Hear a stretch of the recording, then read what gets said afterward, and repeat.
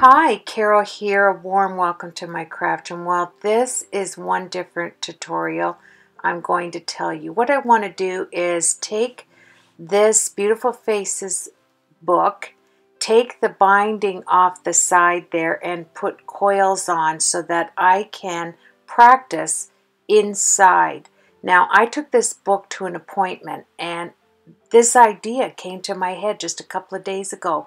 And I thought, you know what? I am going to do this. And actually, I think it's a crazy nice idea in theory because you get to draw over top of acetate and practice, practice, practice and be able to wipe it clear. You know those Etch-a-Sketch years ago? Well, it's kind of like that. You get to wash it off and start again. So what I did here, let me quickly interject. It is actually sheet protectors, acetate sheet protectors, really thick.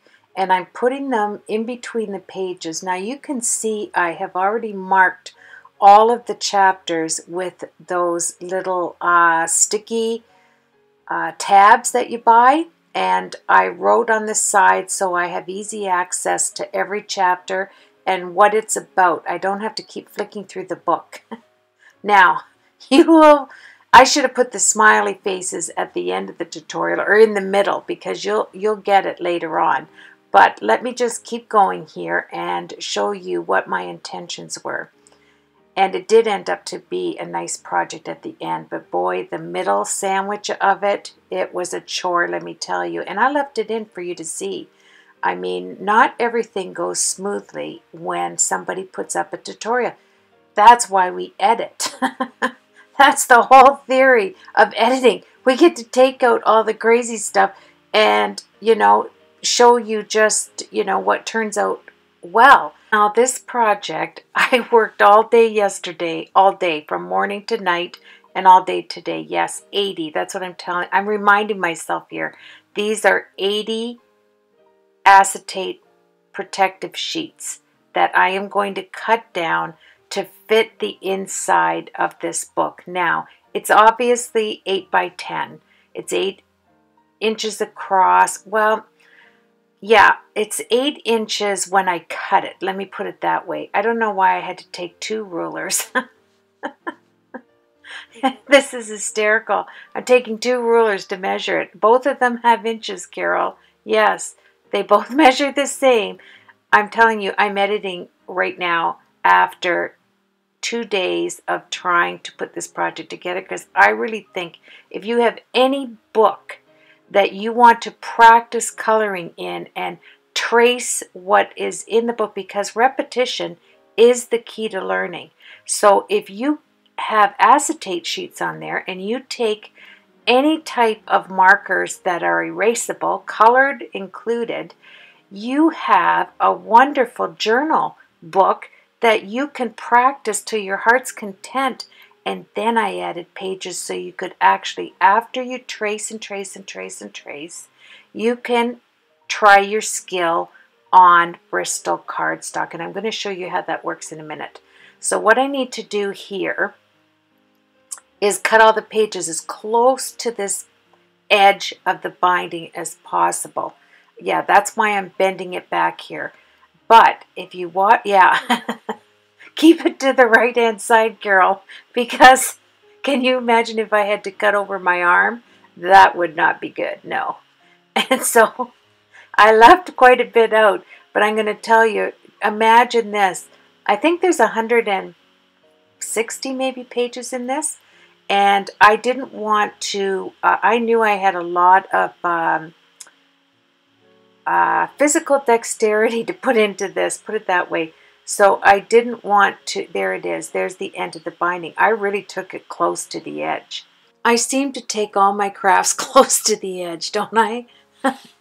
Look at me here. Yes, gather it up. Yeah, here we go. Now, you have to be careful of the little edges, and if you do cut it and you get a little nick in it, it's easy just to add a, just to cut the corners and make it look like you did it on purpose. That's what I love about creating. So what I'm doing here for you to enjoy is going through the entire book. I did cut it out, but I had to see, you know, where I wanted to put everything. Now here comes the bad boy right here. Yep, I'm getting up in my chair because I know there's a lot of cutting going to happen here.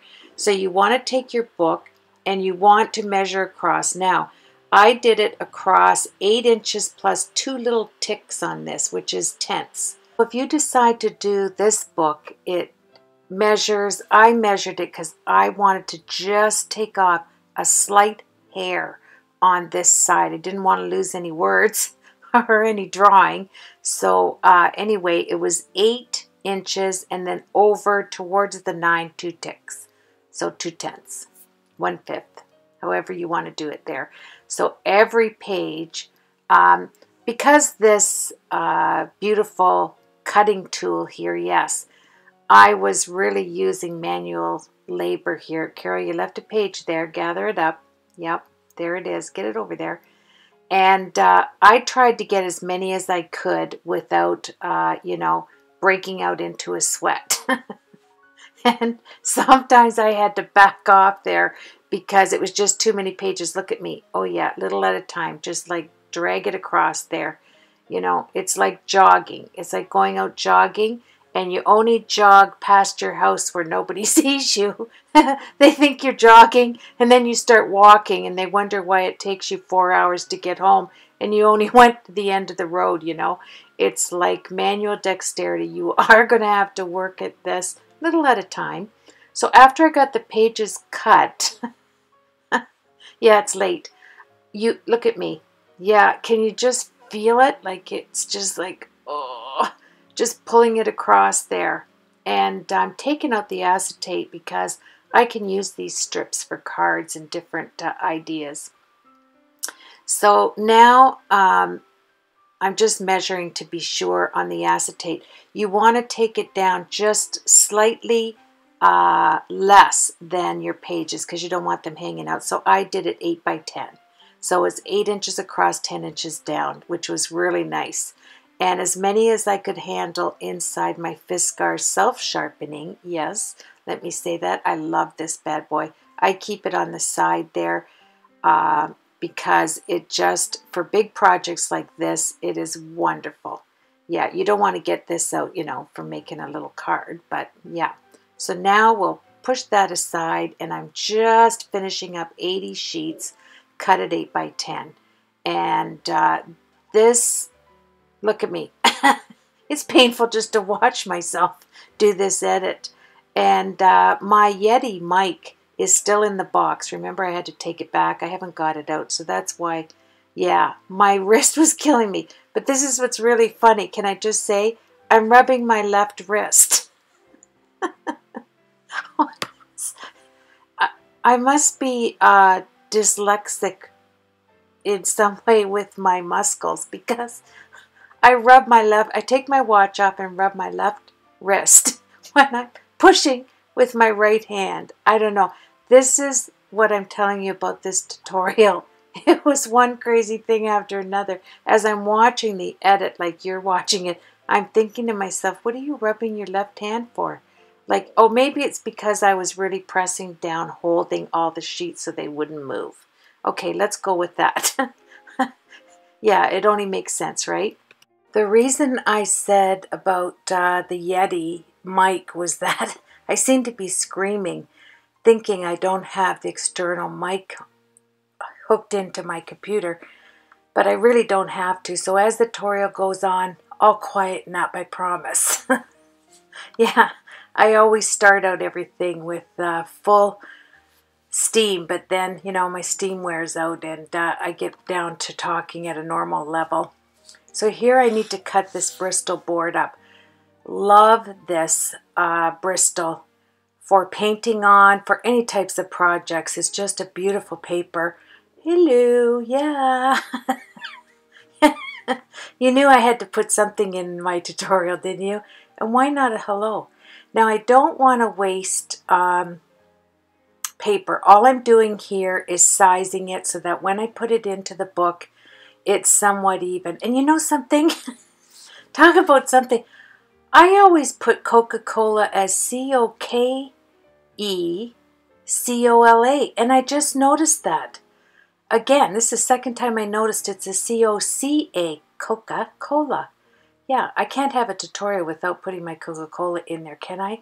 And right about now, I needed to have my Coca-Cola, trust me. So I have everything cut. Let's move on. And now I'm going to grow a flower. Yes, why not? Let's get some plant life in this tutorial. So here I've cut out all of this paper. I don't know what was wrong with that. Oh, I put it back. There you go. And I have all of my acetate page protectors at your stationery store. Beautiful, thick acetate for card making, for shaker cards and things. You'd love it. Once I get that all organized, so kind of in my head, I can figure out what I have to do next. Now, I couldn't leave the Bristol coloring card stock just plain because Jane Davenport's book is so beautifully illustrated that I had to put something on all this real estate, especially the bigger pages like this. I think it looks very nice, and then I'll just cut it down so that it does look presentable inside the book. And I put these on odd pages into like in between. Oh, excuse me, don't get on my hearts there. There you go. You were waiting for that, weren't you? If you watch my tutorials, you know my little dog's going to walk across the screen at some point. So here let's move on, right? So the larger sheets I use the heart. I love this heart punch. But this is thick cardstock, the Bristol. And most of the punches will go through it, but some didn't. Larger punches that you think will go through the cardstock that's, really thick, they don't. So you have to, I had to go through my punches just to make sure that they would travel through the paper. And I got some really nice patterns. I didn't want to do too much. So what I did was I took some of the smaller sheets and I just did the corner punches like this on each side. And that way it didn't take away too much of the paper for practicing on, but yet added a little bit of something, I think it's only fitting, and you get to use your punches. I try to think, especially when I'm doing cards, of using my punches because that's why we bought them, right? And I have to tell you something that's really funny as we close up this envelope and move forward. And I'm cutting this. Can you imagine? But you are going to have to cut a little bit off the corners. It does leave a tiny edge. But when I started this, all I had was the little 1/4-inch rings. I literally had to tear my craft room apart to find the 1.5-inch large coils. I was into... Okay. When you cut your pages and you're sliding your cutter knife down, move your Ranger mat or whatever mat you have for your protective color, your coloring mat here, whatever they call this thing. And otherwise, I just was slicing down and cutting it the whole time. But you know what? I needed a smaller mat, so this worked out perfect. Oh yeah, thumbs up. This is great. All I had to do was take it off. Look at the huge cutting mat I have on my island. So anyway, yeah, I actually got this at Tuesday morning with the scallops on the side. It was a nice large sheet. Now, even cutting off that third piece off of there, it's still a nice size mat. And it was really affordable at Tuesday morning. This was the punch I was talking about, the lattice one that will not go through the Bristol cardstock. That's okay. Mental note, only use on lighter poundage paper. That's fine. But look at this butterfly punch. I love this one. Sometimes we forget, what punches we do have that are so pretty. It's like a die, And this one by Martha Stewart. Every other, yeah. I probably fell asleep there. I'm just waking myself up. I don't know. I just want to show you how pretty this 3D punch is, where you can just pinch the little butterfly wings in on every other punch line. It's so crazy pretty, and it would look beautiful on a vintage card. I think I'm going to have to use this actually. So I'm going to show it to you close up. You just take your nails and you pinch them in. Look at that. Isn't that pretty? Just your thumbs, press them in, and you have a little bit of, 3D look inside of this magnificent book. Oh, good morning. I'm back. Oh yeah, you could tell I was wearing out there. It was after 2 o'clock in the morning, so now I'm up. It's 8 o'clock, and let's carry on. See this Martha Stewart scoreboard? I didn't know on the back of it had the ability to make envelopes. Is that crazy or what? So I took a break from doing this tutorial. After I saw that, I was dusting off some stuff as I was looking for those coils, and I said, look at that. I've had that little Martha Stewart thing forever and didn't turn it over one time and knew it made these things, envelopes. And then I found my foam sheets, the Elmer foam sheets from Walmart that will fit inside my platform, just cutting it off. I mean, miracles do happen. I'm finding all the stuff that I was thinking I would need to go out and buy because I didn't know where I organizingly lost them. Yes, hid them. So here we go. You're going to take your book and decide where you want those acetate sheets. I want one directly on the front so it doesn't get dirty. And it gives you an opportunity, find a spot there, gives you an opportunity to see where you want to put all your real estate when you open up your book. And what do you want to trace? I want to trace that face. Then you move on. And I'm not going to show you all 170 or whatever pages. I decided maybe at the end I do a flick through for you. But this just gives you an opportunity to put those pages where there aren't any faces or there aren't projects for you to trace over. And that way you can back up. And I also added some cardboard pieces, which you'll see throughout there. It gives me stability to, if I'm sitting in an office or I'm somewhere and I bring my marker, you'll see what I do at the end. I found something else. This was like a treasure hunt. Yes, doing this book was like a treasure hunt. And when I found the coils, they were on the other side of my island, organized in the doors that open up where I put them. Like I said, I'm an organized hoarder, and there's all kinds of hoarders. There's scatter hoarders, where you just scatter it everywhere and you're delighted to see it and you don't mind it's all over. Okay, let's move on. Okay, I had this gigantic book that I used to practice little sketches in. I bought it at Michael's, and I'm trying to get the concept of those coils because I'm telling you. And then I was like, wow, I can't remember drawing these. It was like, what is it? Like memory lane. I was having memory lane experiences throughout this tutorial. So there's my small coils. Oh, I could find those. I had them in a trunk because, and as I'm looking in the trunk, I'm thinking all week long this week, I have to go out and buy myself different envelopes with different colors to match my cards. Well, not anymore. Look at this. Oh yeah, it's like, I don't know. It was just like shopping, okay? This was just like a night of shopping last night. It was like, I don't have to get envelopes. Look at these things. And they come with matching cards that are thick. And these were at Michael's. I think they were $4 for $1 a couple of years ago. And I just put them away again. Organized order. Oh, yes. And then in that trunk where I had these small ones, where I knew the small ones were, I had those. That much ring. That's the size I want. But I only had about 5 inches of it. I mean, really. I'm thinking, Carol, can you kind of put those two together somehow and make one of those? Now, I just want to forewarn you, through the whole 42-minute video or however long it is, it doesn't get any better till the end. So you just fast forward. That's the beauty of YouTube. Fast forward. So let me say something about the cinch. Love it. My problems did not have to do with the ability of the cinch. It had to do with my ability to figure out what I was doing.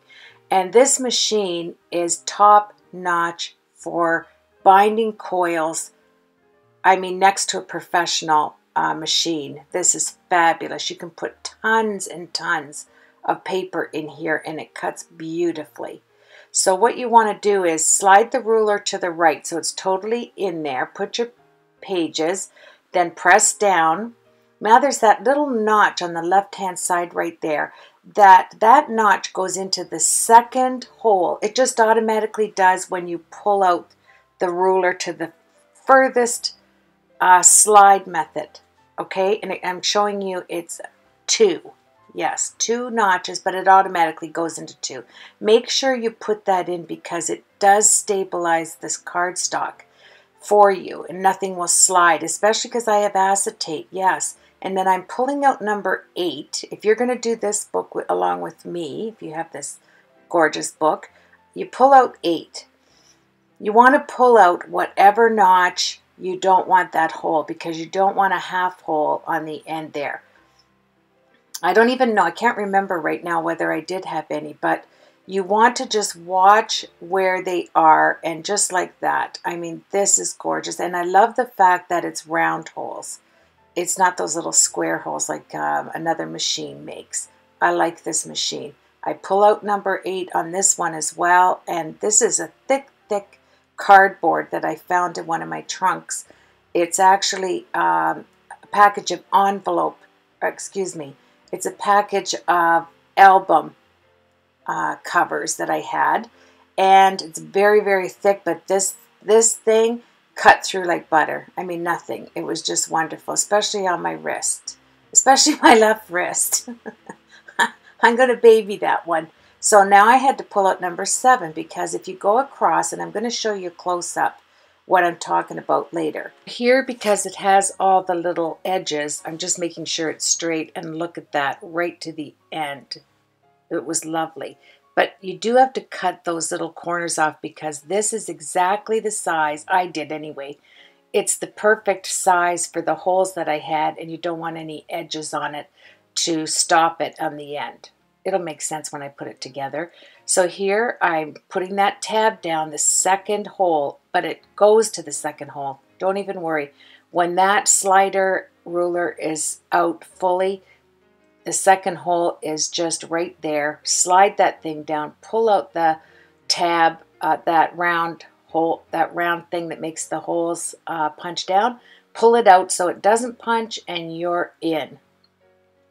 I was able to fly through this quite quickly because I got the knack of just putting down that left-hand knob and making sure it made my pages steady.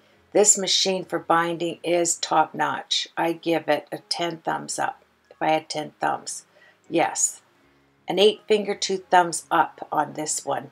Now, here's what I'm talking about. It gives you the center guide right there. Now, I want to pull out that one right there because I do want that hole to be there. I have plenty of room on the right-hand side for that. So I will just pull out the one next to it and looky, beautiful. And then slide your ruler back in. You get used to sliding it in, putting that knob back up. There you go. I'm just holding it down, looking at it to see, okay, there's the center. Obviously, I don't want that one. That's a no-no because that'll make a half hole. And don't pull that one out. Push it back in and go to that one. Yes. Let me just see here. Press that down and there you have it.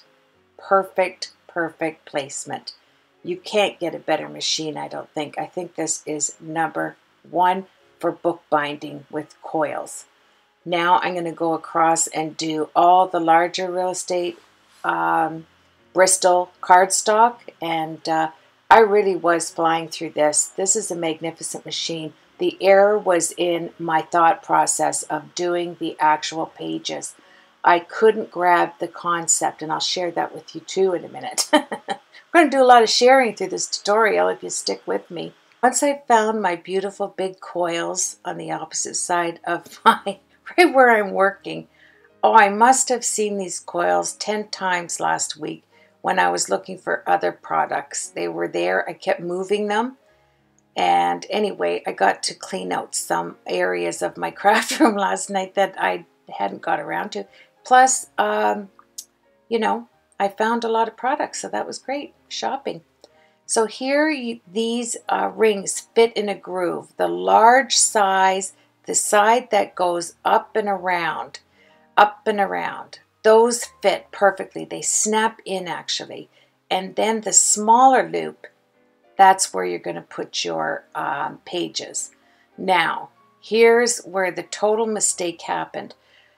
I was watching tutorials that told me to put the top page up and the bottom. There it is. See what I mean? The large ones fit right down and there's a little clip. They clip in, they don't move. It's perfect. Then the smaller loops are what you put your pages in. Now, what I kept doing on here was putting the pages in the wrong order. And I don't mean like 1, 7, 9, 8, no. I was putting the cover in the wrong spot and the back side, because you're supposed to put, if I was to do this right, I would put the last page first and then I'd build my way up to page number 1. I would put the top facing my front page on, facing me, and the bottom page flipped over so that the images were kissing one another, and then put it together and bind. Hi, oh yes, you're such a friend. Yeah, he's my craft friend. So then you put it in, and here's what I didn't get at the beginning too, that I guess I must have skipped this when I was watching YouTube videos. You have to put those ring openings butt up against the cinch. So each end is up against the cinch and the round part's looking towards you. So because I wrecked that one by pressing it down improperly, I had to go back to looking at the book. This book became my best friend. I was feeling pretty coil challenged by now. I just didn't get it. I didn't get how I could put the pages in the way I thought the order should be and it not turn out right. And if you don't understand the coil process right here, it can get challenging. And I'm not making an excuse for my ignorance here, but it's so true, because it wasn't until the final part where it clicked in that I had to start the pages with the last page and with the first number 1 page, then put my front page looking up at me, then my back page face down. Oh, hello, yes, how are you doing? So then I started watching a tutorial. The best tutorial on this is Heidi Swapp's tutorial on the cinch. I'm going to leave it in the description box because it is the best one I found, the easiest. I found it at the end, so it ended up, ended up being perfect. So here I'm just going around thinking, okay, why is my last page first and my front page upside down? Yeah, look, and I've got these what are these pages doing here? I don't want them on the back. There's my front page, yes. But as soon as I flick that over, they came out because the rings aren't on properly. Like the rings are proper, but my pages are wrong. Let me go there. So I nicely start taking them apart until I can't take it anymore. Yes, it's called coil. I don't know what you call this, madness, coil madness. And you don't want to rip any of those things, but look at, I said, I don't care. I've got about 3 sets of these, sets of 2. So I had 6 rings that I could work through, okay? And I had to take apart 5 of them. Yes, it was the 5th one, actually, 4 of them. The 5th one, I got it down. But look at this. Oh, yeah. Are you going to use that again? Do you think I could put that back together? Yeah, a slinky, a wonderful, wonderful toy. That's what I kept thinking of. I've wrecked my slinky. Look at that. So I begin again. chapter, who knows what chapter I'm on here. This was yesterday, and it was the day before and yesterday, right? Because now I'm on my third day, my second day of edit. I'm so confused. You've got to be really confused. So what do I do here? I thought I'm going to change this up. I put the pages in upside down, okay? It can't get any better than this. Like, I don't know, I'm thinking to myself, okay, let's go like this. No, this wasn't the upside down page, excuse me. This was the exact same way I did it before, not thinking to put my last page first and my first page will land at the top. And you have to be careful that all of them. So I think I grasped that. I grasped something here. I don't know what it was. I thought, okay, maybe I have to do it this way. Okay, look at me. This is like so painful. Yeah, so I skipped a whole bunch. Here I go again. Oh yeah, it's coil removal madness. I was thinking, okay, I'll do it much neater. It doesn't matter. Once you take them out, look at it's twisting. Come on, get together. Come on. Yeah, it's just you don't care. By, 2 o'clock in the morning, look at me. I don't even care. Okay, I saved this much, and I'll work with the back page separately. Now, everything's okay. I don't want to do anything. Take your time, Carol. And, yeah, this wasn't going to work either. So this is coil number 2. I hope there's a sale on these size coils the next time I'm at Michael's. So I'm going to have to get me a whole lot of them. Well, I decided not to take you through the whole turmoil of coil, madness. Look at that thing. Yeah, there isn't even anything I can use that for, unless I chopped it up and made earrings. I don't know. I wonder if my grandchildren would realize what they were, if I made earrings out of them. But this is the, let me see, 1, 2, 3, 4. I think this is the 5th coil I go through, and it worked. But you know what I did, as you can see here, I put my back page on the back. I put my front page on the front, no flippy. And then I pressed it down properly with the twisty dial thing on the top. Look it, so beautiful. But what happened was, yes, there is a funny thing here. One of them slid out, and so I had to take it apart. But I nicely took it apart, and then I looked at the other one. And yeah, when you see that face I drew years ago, you'll know why I bought this book. Yeah, so isn't that funny? Yeah, I don't know why I kept that in the edit. But anyway, if I kept all this in the edit, that's not going to matter, right? So here I had to put the little piece that got left out. Like, I had to take it out really nice. I was gentle and kind. And then I slid them back in properly like that because I already had them. Now, I sped this up quite a bit. I did it so gentle. And then it worked. Yes, my front page is on the front. My back page is on the back.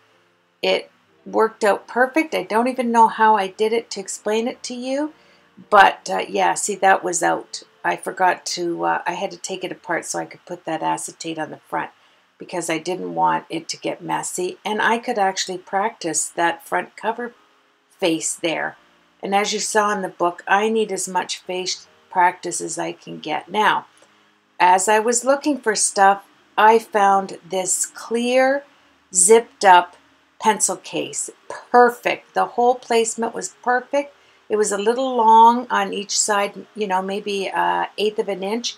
That was great. I put Jane's markers in there, some alcohol wipes I get from the dollar store, a package of 100 for $1.50, because everything at my dollar store is not $1.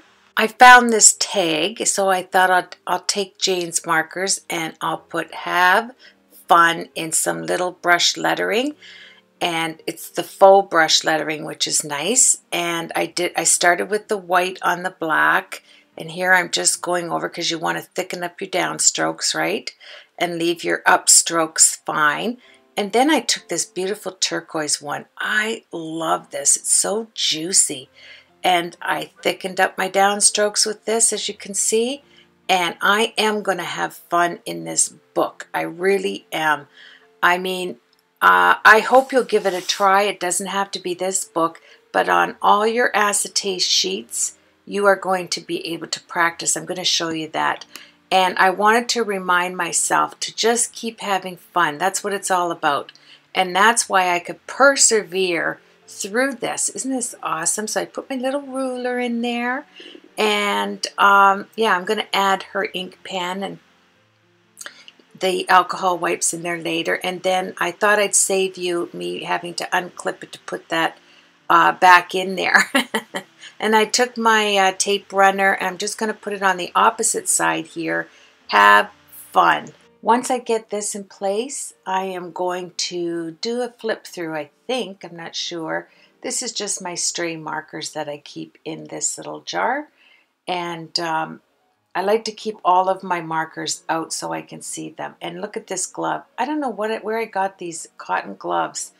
I got a bunch of them, and so I put one in the pencil case because it's nice for wiping down if you have the alcohol little sheets. You know, they're wet. This way, if you're sitting somewhere, you're not at home, you just take your little glove out, your cotton glove, and wipe it clean. So here I took a watercolor brush, and look at that, I'm just showing you. Now I took a thicker one, and I have colored brushes that are erasable, so I'm going to put those in the pencil case.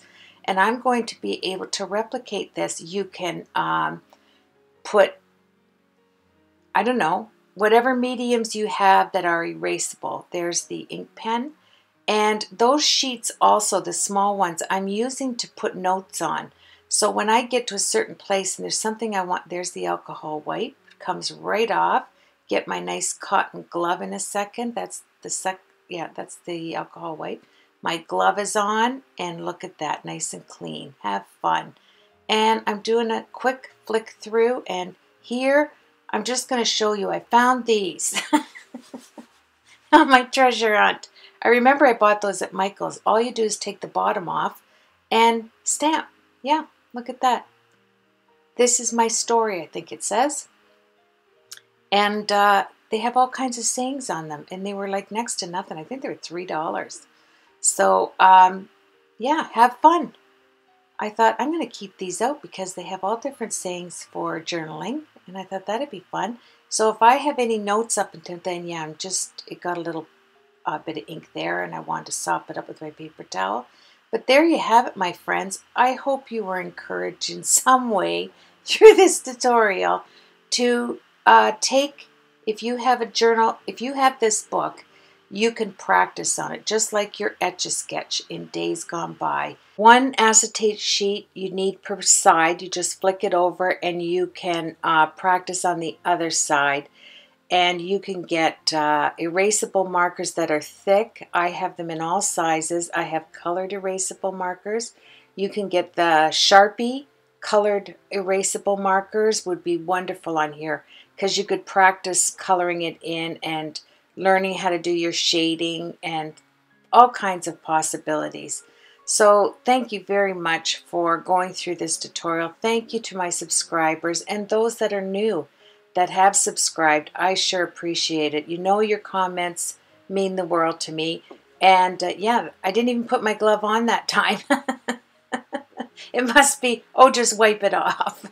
You know, you go. I was able to get 10 hours of footage down to 40 minutes for you. I know that's kind of long, but if you stuck with me, I hope you enjoyed this tutorial in some way. You learned something. You could do this with any books and get your practice time in there. Acetate is the best way to take a marker and be able to erase it so that, you know, like I say all the time, repetition is the key to learning. And sticking with a project like this, like I did, is worth it in the long run. I added some lips on a clothes peg, of course, to end this tutorial. No, don't worry. I'm not taking these off. I'm just twisting them around. Yeah, I so enjoyed doing this for you. I'm so thankful that this came to my mind, you know, to do this, because I know that working on acetate and being able to erase is fun to do. So have yourself a blessed week. I shall see you on the next tutorial, of course. Thank you for subscribing to my channel, and thank you so much for your comments. They mean a lot.